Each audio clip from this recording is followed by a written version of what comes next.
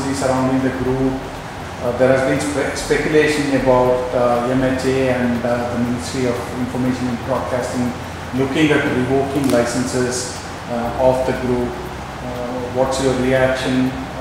Why has this come to pass? Frankly, I have not understood why this should come to this state. In my humble view, we have done nothing wrong, and even assuming but not admitting that the promoters' actions in Sun Direct deserve to be investigated, there is no reason why the listed company, which is completely unconnected with Sun Direct, should be put out of business.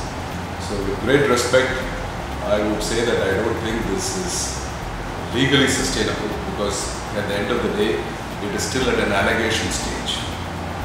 Till such time a verdict is pronounced, the fundamental legal axiom of presumed innocent till pronounced guilty shall operate.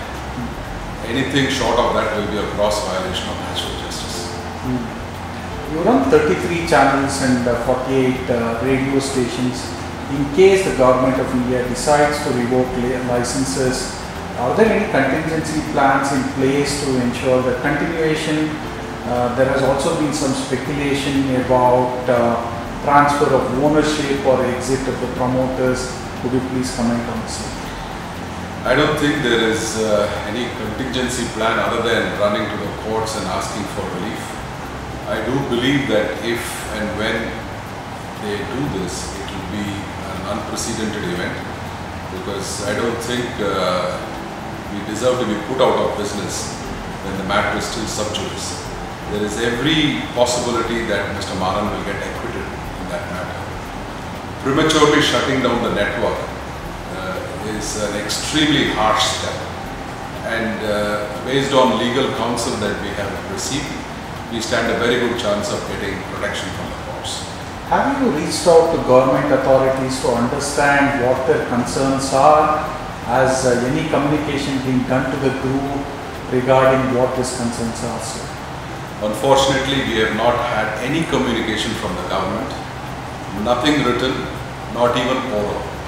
All that we learned was through press reports. I mean, every morning we get surprised when we see some headlines that suggest certain discussions have taken place between two ministries. So we are the affected party. We have absolutely no clue what is transpiring. So it's unfortunate, but that's the truth. In a single day, more than 26% of your market capitalization was wiped out. What's been the impact on your distributors, the large institutional investors, some of them who have exited, employees? What's been the kind of impact, sir? Employees are justifiably worried, but I think we are a very tenacious company.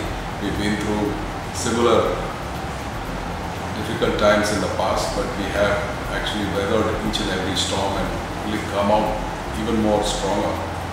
So I do believe that there is an extraordinary resolve at this time in the company to fight this and come out successful.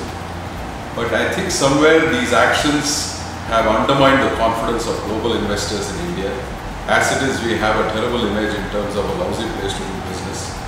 And these kind of arbitrary actions have severely undermined the confidence of global investors. Some of them have actually told me so.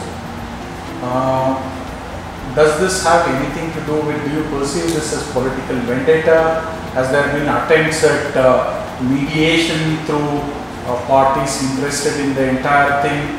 And is there any truth at all whether there would be any transfer of ownership being even considered? I don't know if, I mean, I don't think I can comment on the political motivations.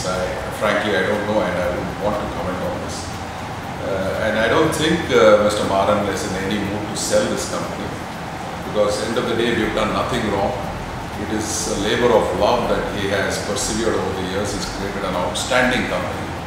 And why should he sell? What wrong has he done? So, in my opinion, I don't think this business is for sale. Has it had any kind of impact in terms of your day-to-day operations, sir? Nothing at all. It's business as usual, and we come to work on time when we do our normal stuff.